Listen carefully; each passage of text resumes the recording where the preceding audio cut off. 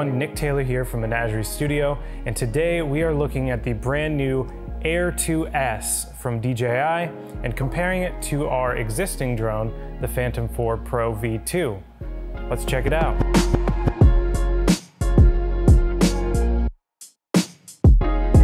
So like I said, today we're looking at a brand new offering from DJI, the Air 2S. Now, we use aerial shots in a lot of our videos, especially when we want some nice establishing shot by getting that perspective that you can only really get from the air. We've been a fan of the Phantom series for a while now. It's been the best combination of pro-level video features at an affordable price. Now, both of these drones I would consider in the prosumer category.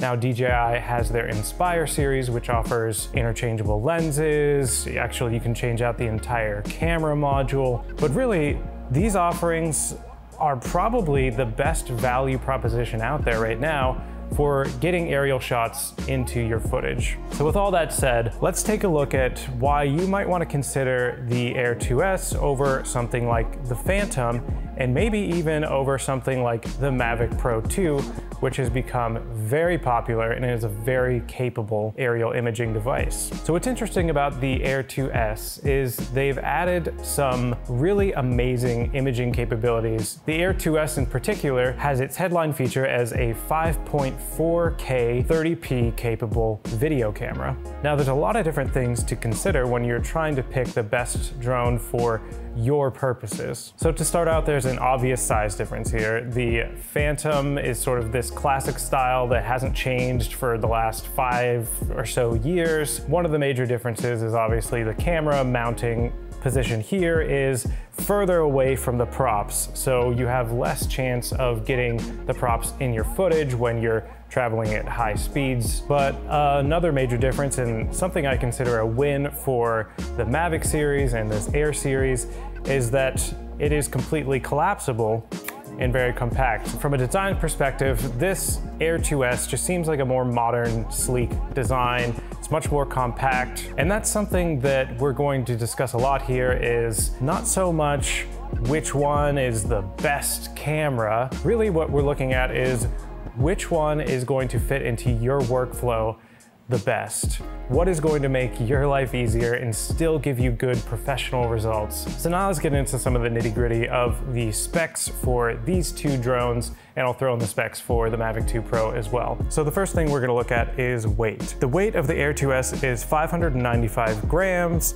compared with 1,375 grams for the Phantom 4 Pro. And just for reference, the Mavic 2 Pro comes in at just over 900 grams. When we're looking at flight time, they're pretty much the same across the board. As far as the sensors go, they all have a 20 megapixel 1-inch CMOS sensor. Where we're gonna see the difference is the readout that you get from that sensor, specifically when it comes to video. As I mentioned before, the Air 2S is capable of recording in the full sensor readout of 5.4K at 30 frames per second. The Phantom 4 Pro tops out at DCI 4K at 60 frames per second, and the Mavic Pro 2 tops out at 4K UHD 30 frames per second. Another big difference between the cameras is that the Air 2S comes with a fixed aperture of f2.8, where the Phantom 4 Pro and the Mavic 2 Pro both come with a variable aperture that goes from f2.8 to f11.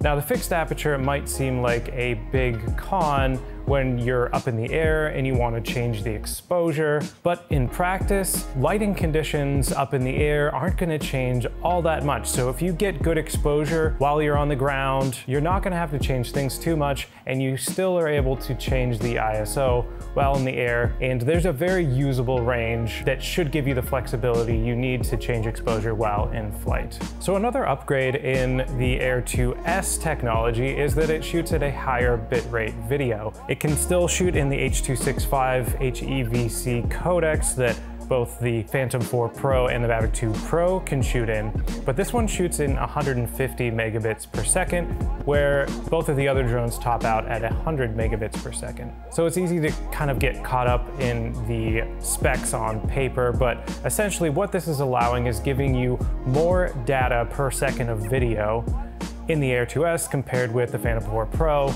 and the DJI Mavic Pro 2. Now, another difference between these two cameras is that the Air 2S can shoot in 10-bit D-Log, where the Phantom 4 Pro is limited to an 8-bit codec. It can shoot in D-Log, but in my experience, using D-Cinelike is a better option for the 8-bit codec that you're shooting in on the Phantom 4 Pro. Now, the DJI Mavic Pro 2 can shoot in 10-bit log, just like the Air 2S. That 150 megabit per second codec, I think, allows for more information when you get to post-production and you're trying to push the color grade a little further. Another nice feature of the Air 2S and the Mavic Pro 2 is that it does have 8 gigabytes of internal storage. Now, having used the Phantom 4 Pro, which does not have any internal storage, there have been times where I've shown up and wanted to get some drone footage and forgot an SD card. Yes, it happens to the best of us. So having that internal storage to save you in those situations is actually a really nice feature. So another upgrade that we're seeing in the Air 2S compared to the other two drones is that it's using the brand new O3 transmission signal. So that's Occusync 3.0. where the other two use the Occusync 2.0. Basically, this just means that it is a better signal from the remote controller to the drone itself. Now, in practice, I am never flying the drone that far away from me, but what I will say is that when flying both of these, I trust the transmission here a lot more. So the other bonus of the transmission technology in the Air 2S, as opposed to the other two drones, is that you're able to get a live view at 1080p 30 frames per second, where these are limited to 720p. So having that extra resolution in your live view is gonna allow you to better pull focus and see all the details of the image while you're filming. So next, we'll look at the performance of these different drones. Now, the top speed of the other two drones is 72 kilometers per hour, where the Air 2S is limited to 68.4 kilometers per hour. Not a huge difference, but slightly slower on the Air 2S. Now, one of the considerations I had moving from a bigger, bulkier drone to a smaller, lighter drone is that it might be more susceptible to getting pushed around in high wind, but this one is just as stable, if maybe not a little more stable, even in high wind scenarios. This one can withstand winds up to 38.5 kilometers per hour, where the others top out at 38. So very similar, but it's surprising that the Air 2S can really hold its own, even though it is the lightest of the three. Now, another thing to consider that a lot of drones are implementing into their design are these sensing capabilities. So the Phantom 4 Pro has 2 sensors on the back, it has sensors on the side, it has sensors on the bottom, and it has sensors on the front. Something interesting they did on the Air 2S is it does have forward-facing sensors, it has backward-facing sensors, and it has sensors on the bottom. And then new with this design is it actually has 2 upward-facing sensors. Now, one feature that it's lacking is sideways-facing sensors. Now, that might seem like an odd omission with the Phantom 4 Pro and the Mavic Pro 2 both having sideways sensors, but I think in practice what's happening here is that it's using these top sensors as sort of a blended sensor to detect things to the side and above. Now, it's yet to be seen how big of a detriment this is going to be to avoiding obstacles. So one other thing of note is the Air 2S and the Mavic Pro 2 have an electronic shutter, where the Phantom 4 Pro has a mechanical shutter, which basically gets rid of some of the jello effect of the rolling shutter that you experience in these cameras. So one other new feature that is not in either of the two drones and is probably going to start being in a lot of drones now is the ADS-B system. Basically what this does is it can intercept and interpret the ADS signals from aircrafts in the area and will give you a live positioning of any aircrafts that are flying around. So basically when you're looking at the map on the Air 2S, you will actually see icons of aircraft in the area so you can steer clear of them. So another difference is the controller technology. Each have their own pros and cons, I'd say, but I'm really liking the design of the Air 2S. So the Air 2S controller is definitely smaller than the Phantom 4 Pro. This thing, it's a little cumbersome. And the way the phone mounts on it, I am not a huge fan because this tends to loosen over time. And if you're shooting with like a big iPad, it tends to fall flat no matter how tight you get this thing. Now the Air 2S, you are unfortunately probably not gonna fit a iPad in here, but it does mount your phone nicely. And importantly to me, it has a built-in cable here that you plug into your phone, and that just tucks away into the controller. And just having that built-in cable really is a lifesaver. Just one less thing to forget on set. Now another interesting feature they added on here is actually this little middle switch here, and it basically allows you to switch between the modes. Now, the Phantom 4 Pro also has a mode switch, but this has a Cine switch.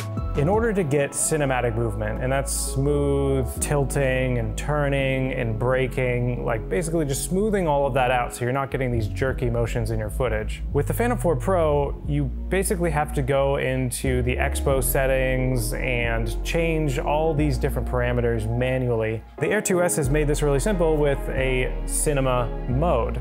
It slows everything down, smooths everything out, and it's really effective and convenient to just have a switch for that. So finally, I think the obvious consideration is what value are you getting for your dollars here?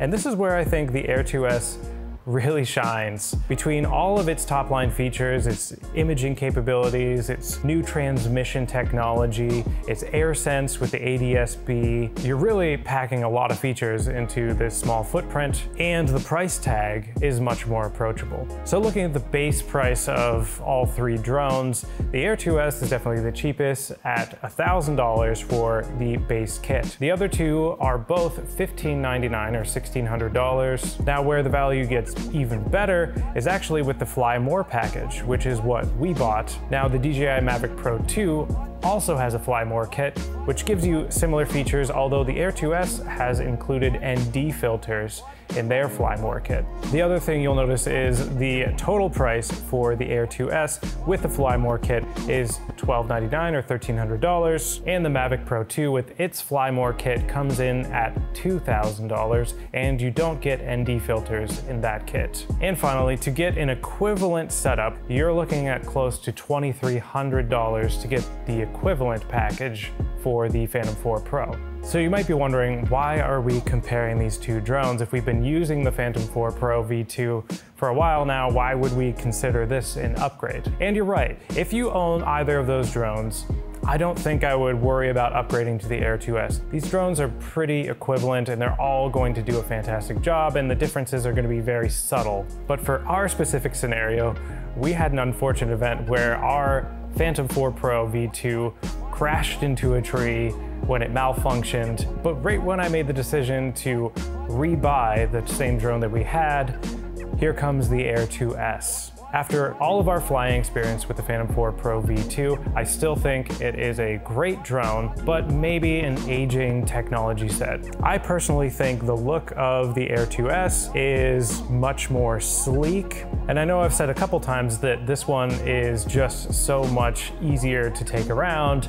and I'll prove that. Here is the carrying case with all of the Fly More package. So it's all the batteries, the battery hub, the ND filters, everything. So obviously this is something that you can sling over your shoulder, and maybe while you're filming something with your mirrorless camera, you can have your entire drone setup just hanging on your hip. Now our Phantom 4 Pro V2 package goes in here, which is a big, bulky backpack. And because this thing doesn't collapse down, it has to go in this giant pocket here, and it's just really not the best solution. These are all just little things that kind of add up to an overall better experience with the Air 2S. And I find that for filmmaking, when I'm deciding to get a new piece of gear, the number one question I ask myself is not, is this maximizing resolution, or is this the top level imaging quality that I can get? My number one question is